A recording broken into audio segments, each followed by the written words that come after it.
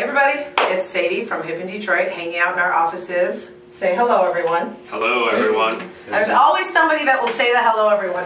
So who am I standing here with right now? Introduce yourselves. I'm Eric. I'm from Sisters of Your Sunshine Vapor. Yes. I'm Marco. I'm from Electric Retro Spectrum from Paris, France. That's so cool. And you guys are also from Paris? Yes, exactly. What are your names? Sarah. I'm the singer of Electric Retro Spectrum. Hi, and I'm Gauthier, drummer. Nice. I was checking your stuff out online now that you say the name. I liked it. That's very cool. And? I'm Sean from Sisters as well. Sean, okay, so you guys are the masterminds behind a festival taking place at the Loving Touch this weekend, correct? That's correct. And this isn't your first time at the rodeo. No, it's the sixth year. Sixth year. I feel like that's a big deal. It is a big deal. And every year, do you guys always have 2 stages, or is that new to this year? I think the first year we didn't. Okay. But since then we've been doing the 2-stage thing, and then we always try and do something fun. So this year. Oh, I'm going to get into that. So Saturday night, correct? That's correct. How many bands do we have? 14. It keeps freaking me out. 14 bands, 2 stages at the Loving Touch. Give me some names. So we've got Heaters, we've got Mexican Knives, we've got 800 Gloves, we've got Electro Retro Spectrum, motherfucking A. Come on, dude. Yeah. You're like American. I get it when French people are like. He can't remember. I've got so many. Moonwalks, yeah, we just started doing Obelisk. Duende. I love them. Yeah. Anyway, so the cool thing about all that is not only is it a solid lineup, but you guys have this amazing idea, which I'm super excited about. You have 3D glasses on right now. You're very vivid, very like almost 3D. Without the glasses, I'm very vivid. Right now, it's just extra.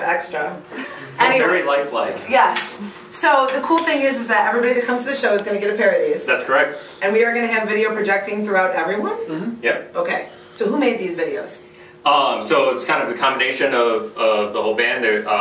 Our visualist, Wayne Woodward, does all our live visuals, and he's curated a lot of this. Our drummer, Rick, has also helped, and I've done some of that work as well. And so it's going to be kind of a combination of the 3 of us, and Wayne will be doing all of this live.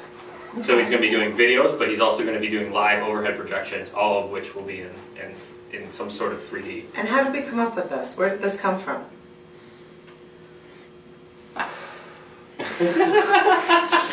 Oh, and it didn't. Marijuana. No, we're not the first band that's done this. No, there's plenty of people that have done it. Well, you try and do something different every year, and last year we did like diffraction glasses, which is going to put a bunch of rainbows out everywhere. So Why don't I have those? there's probably a pair. I can find a pair. You can get like 50 on. Yeah, it's like a kaleidoscope. So we've always tried to do something visual to accompany the music, and we like to have that aspect of it, because we think the music is more than just the auditory experience. It's the whole visual experience. It's the experience of standing in a group of people, and we're trying to bring that all together. It's a gustatory experience too. You can smell it, you can breathe it. You can definitely smell it, especially at some shows. Yes, especially that Pantera show, right? Yeah, oh yeah, Dirtfest smells interesting. That's one of the many things that you can say about it. So yeah, we're just trying to bring a bigger experience to a show that probably normally wouldn't, that wouldn't have the budget for it, or is a smaller show, Yeah, because you printed all of these yourself. In my basement. Correct. Yes. That's crazy. How long did that take you? 2 days.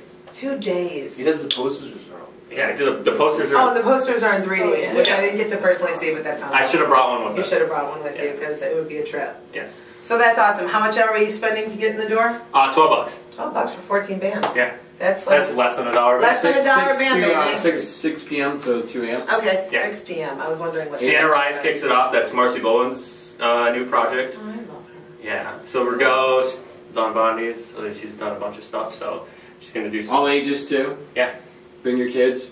Bring your toddlers, yeah. Bring your toddlers to the show. Bring your toddlers. That's what we're going to try to sell. Hey guys, bring your toddlers to the show. Do they get half off for kids? Can we give half off for kids? I mean, hey, we got to get them in young, right? Kids. First hit's free. So. Kids, kids get $2 off the web beer. Yeah, $1 off web beer from 5:30 to 9. Mm-hmm. Oh, cool. So get there early so you can see the early bands and get cheaper beer, which is super important. All the bands are fantastic. Yeah, definitely. And what else do you guys have coming up after this?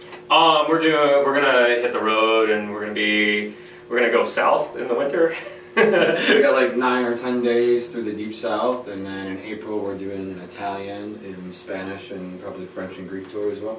Oh, nice. Yeah, You more guys info gonna on go that visit when concept. they come in your We'll area? probably be playing with them. How long are you guys in town?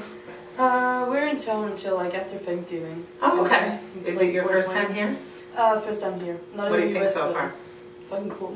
Good. Fucking cool. That's what I want to hear. That is exactly what Go we're see them going in for. New York. Go see them in Fort Wayne.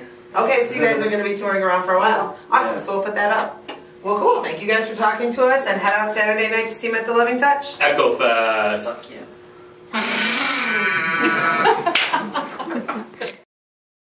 All from Washington, D.C.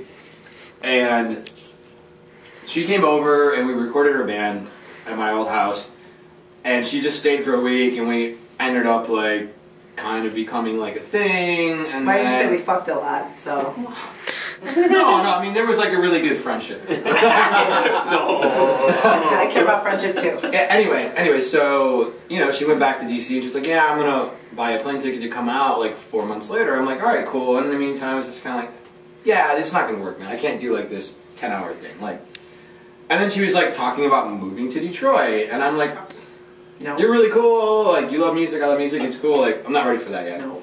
Anyway, so we are not a thing anymore. She dates another guy named Sean, spelled the same way, who runs a record label with Phil Anselmo. And I posted something on our Facebook like, oh, remember that time we smashed bottles in the basement and recorded it? And Phil Anselmo saw it and got really pissed off. He's like, fuck that guy, man. I'm gonna fuck that guy up. Because he is very aggressive. Yeah. Holy shit. Fucking hostile, right? Yeah, there you go. That's the best. That was actually the best one line ever. Yeah. hostile. My story about Phil Anselmo is not as exciting. It's just the first penis I ever saw that wasn't a family member's wiener, and I don't have. Wow. I don't have. That's way